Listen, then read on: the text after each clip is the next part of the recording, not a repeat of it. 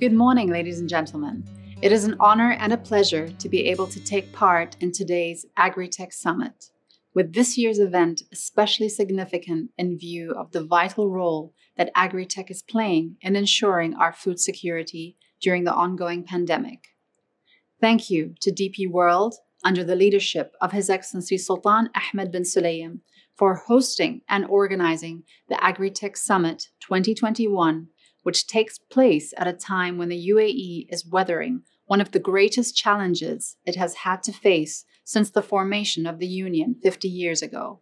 And as we celebrate our Golden Jubilee, we should take time to acknowledge the behind-the-scenes mechanisms that have kept food coming to our tables throughout this critical time as we look and plan for the future. Ladies and gentlemen, the past months have truly been an experience filled with lessons learned. Having the political will of our leadership, having a plan, the National Food Security Strategy, and having a strong communication platform, the Emirates Food Security Council, were key elements in maneuvering through the many challenges that came our way.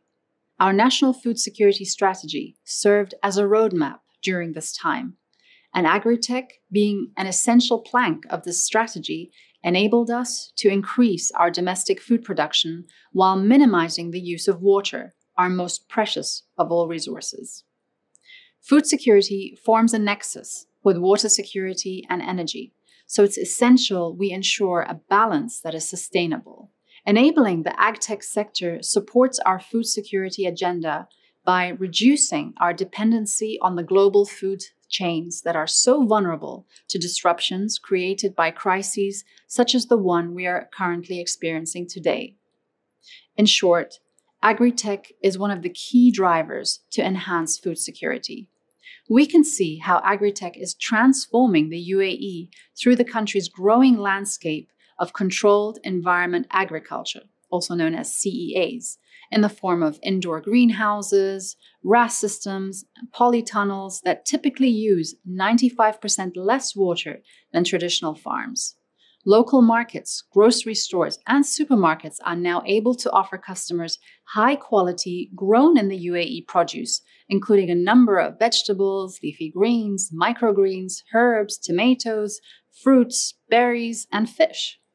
Controlled environment agriculture is creating a bountiful harvest all year round without the need for arable land and without the use of chemicals or pesticides. One of our biggest Agritech success stories has been the huge growth of our aquaculture sector, which is now helping to meet the UAE's strong demand for seafood. Thanks to aquacultural initiatives that include recycling water, we are now sustainably producing species such as salmon, sea bream, sea bass, hamur, shrimp from the heart of the desert. Each and every one of these achievements has been made possible from the concerted efforts of an array of food security stakeholders. From the establishment of the Agritech Sector Development Team, a body comprising of the public and private sector stakeholders who have examined ways of applying the latest technological means, scientific methods, and policy developments to enhance the overall food security system. From the government departments that developed the accelerator programs that sowed the seeds for a vibrant UAE agritech sector, to the entrepreneurs and innovators that have injected fresh ideas to disrupt existing inefficient food ecosystems, to the scientists and agri-technologists that are elevating the UAE as one of the world's leading hubs for innovation-driven food security. Companies operating in the food and beverage sector are among those unsung heroes driving the UAE's agtech sector forward. They are at the sharp end of creating the innovation-driven food security solutions that are ensuring the supply of safe, sufficient, and nutritious food for the UAE. The private sector is always quick to respond and collaborate, and we are now seeing the fruits of this engagement. Its disruptive qualities shaking up old and inefficient systems and creating versatile, flexible, and more resilient agricultural methods that are the future of food security, not just for the UAE, but for the world. Ladies and gentlemen, this year, the UAE's 50th anniversary is expected to be the year that we hopefully will finally bring the pandemic to a close, although it's clear that its legacy will linger. This is no time to rest. We need all stakeholders to redouble their efforts and ensure we can successfully navigate any future crises that comes our way. There is still a lot to do while we transform our food systems together to more sustainable ones. I thank all of our partners across every sector of the UAE's food ecosystem for the vital roles that they are playing in ensuring food security for all. I look forward to continuing to work with you as we move into our next 50 years. Thank you all and keep safe. Well, thank you, Your Excellency. We will now move on to look at some of the important industry and technology trends that will be shaping the food security sector in the years ahead. And I'm delighted to be joined by Henry Gordon-Smith, who is the founder and chief executive officer of Agritech Consulting. Hi, Henry. Great to have you with us today. I hope that you're well. Great to see you, Richard. Thank you for having me. It's a pleasure. Perhaps we could just start with a little bit, if you can briefly summarize the sort of work that Agritech Consulting does, and particularly in the Middle East region. I know that you do a lot of advisory work out here with both the government and the private sector on food security. So perhaps you could just tell us a little bit about what you are seeing in the UAE and the Middle East at the moment. Yeah, so my team at Agritech started in 2014, and we're very passionate about bringing agriculture closer to consumers in cities. And so we work with a lot of technologies to improve food security by growing food closer to cities. We design the farms, we provide feasibility studies, market studies, and we do due diligence on them to drive strategy for that. In the Middle East, we've had a great pleasure of working on all kinds of vertical farms and greenhouses in Saudi Arabia, Kuwait, Bahrain. We've done some work in Jordan. The UAE, of course, we've been able to work there quite a bit. And so it's been exciting to work across the GCC in the Middle East to see some of the differences and similarities in those challenges. But essentially, Agritech Consulting serves to provide data and strategy to guide some of these decisions as we try to move towards food security.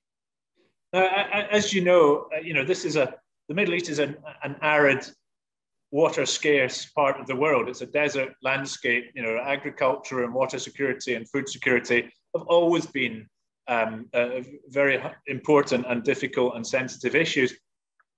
What has changed? Why do you think we are now getting this increased attention? Is it because of climate change? Is it because of what we've seen through COVID? Or is it to do with the innovations in the technology side? Yeah, I think that beyond the issues with the lack of arable land and water and climate, it's been fine to import that food, but essentially as climate change has gotten worse, these microclimates around the world that are critical to produce certain types of food are at threat, and agriculture can't really catch up with that. You add on top of that increasing population, there's a growing demand for quality food. So now the UAE and other countries have to compete on the global stage for trade to get these products. Now, they have the ability to compete with that now with the abundance of hydrocarbons and financing. But in the long term, I think Her Excellency and all the leadership know that there's a need to diversify. If we look at COVID, it's just an example of shocks in the system. So in addition to the long-term threats to food security that's happening and that dependence on imports, you could have a shock like COVID that affects supply chains. And that creates a lack of confidence in the community and the residents themselves, which is certainly not what you want when it comes to food, especially. So it's really a combination of these factors that's making the risk of simply depending upon importing food higher than it's ever been before. So in the UAE, and I guess most of the Gulf region will be in a similar position, something like 95% of food comes from imports. It's a very, very high percentage. Clearly, a lot has to change to become more self-sufficient. Where do you see the opportunities for the UAE and for other governments and markets in this region to become more self-sufficient?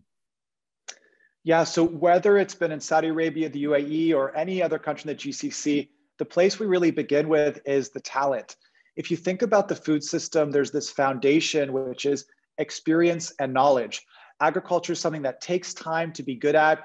Technology doesn't solve that problem entirely. So really the best place to start is investing in youth, and investing in youth's understanding and vision of how they can be part of the food security solution. If you don't have a society that values agriculture and values farmers, how are you going to have a food secure future? Everything is going to be a little bit of a band-aid to get you along the way there, whether it's incentives, free zones, technologies. These are all just band-aids to fix the problem in the short term. But in the long term, you need to really create a society and a culture for this. And look, the UAE isn't alone in this. If you look in the United States, 100 years ago, over 60% of the population was involved in agriculture. Now it's less than 5%. So this is something that's happening globally. We're not valuing farmers in the way we used to. We're not teaching our children that agriculture is a viable livelihood. So we have to transform that. And that begins with training and education, especially. But what does that mean? I mean, historically, if you mentioned America just now, so you have huge tracts of arable farmland. That you don't have that in the Middle East. You've got desert. So farming is something different. Whether it's urban farms or vertical farms, or I don't know. So what these young people, these skills that you're advising that we invest in, what jobs will they be taken into? I mean, will it be software design in agriculture, or where are the skills needed? Well, I think one of the key differences now is just like you said, with technology, we can do a lot more with less. And so when we think about the jobs in the Middle East, I see it more as a lot of new CEO roles as well, kind of running agricultural companies, using technologies and matching them to grow food in the desert and to adapt. So there's a number of different ways. For example, there's a whole suite of crops that are not popularized in the UAE market. Halophytes, things like sea asparagus. There could be a whole business around growing alternative crops that grow on saltwater and could be developed and marketed into the community. So you could have an Emirati learn about these types of crops, understand the technologies to grow them, build the business case, and work with retail and commercial and marketing partners to deploy that. That would be a meaningful food security solution. But where does it begin? I think it begins with a college, an institution, a training program that helps them think big in that way, helps them find the balance between business, climate challenges, agricultural operations, and technology to develop these ideas for the future. That's how we localize the solutions. That's how we help that society be more effective on its own. So I think that technology plays a really critical role in this when it's combined with sort of the practices. And so what Agritecture does a lot of is we track sort of the journey of an entrepreneur to become successful in the sector. What are the key things they need to learn? What are the key networks they need to build? What are the key technologies they need to engage in? And we're trying to kind of help governments foster that, including our clients that are developing farms in the UAE or across the region itself. What are the key steps and methods that we teach them first? That's what I mean by the education, the training primarily. And there are ways to do it. I think there's a lot of innovation still coming, and there's potential to green the desert with agriculture. And do you have much sight of what training and educational facilities are available in the UAE? And if we focus on the UAE for the moment, what's available today for a college level education in the agricultural sector? Is there anything? In the UAE specifically, there is very little. I know Her Excellency is working on this a lot. You've got workshops, you've got specialized events related to this. There's a lot of engagement of youth, but you've got kind of, I think, different things happening. You sort of have some educational institutions that are exploring sustainability and much more theoretical applications of agriculture. Then you have some aspects of training on certain farms. I think it's very minimal. And then you have research institutions like ICBA. They're developing meaningful research. What I think is needed is a more connected, comprehensive approach here. And I'd like to see that embedded into some of the free zones where you have international companies bringing technology, and that can be passed on to the Emiratis. So think of like almost like a food and agriculture campus where youth have a big part of that to provide some of the labor and to make sure that that knowledge being transferred from other countries that may have more experience than the UAE due to their head start on food security. That's sort of the vision that I'm trying to share. But look, a lot of this can happen online. There's ways to do a lot of online commercial classes around this. technology education, business planning classes that are very important for this. Most Emiratis don't see themselves as the farmers. They're going to see themselves as the farm operators or the farm executives. So I think it's a combination, again, of learning some of the best practices in agriculture and some of the business education that already exists in the region. Now, when I think of Agritech, for some reason, I automatically think of vertical farms and, you know, banks of these kind of hydroponics growing. But my understanding is that largely that's for sort of leafy greens, lettuces and things. Now, you can't build a whole agricultural sector around that. So where do you see, you know, as an expert, where are the sort of key tech opportunities? Is it vertical farms or is it somewhere else? Yeah, I think you're absolutely right. So vertical farming is really one of the most high-tech forms of growing certain crops indoors. And what's great is it's really immune to weather and any challenges outside, which is ideal for the Emirates itself. But the problem there is it only grows about a small selection of crops, which are important for vitamins and nutrition, but not really for the calories you need for food security. So it's really a complement to the system. I'm a big fan of greenhouses. I think greenhouses is an established long-term technology. We can grow a much wider variety of crops.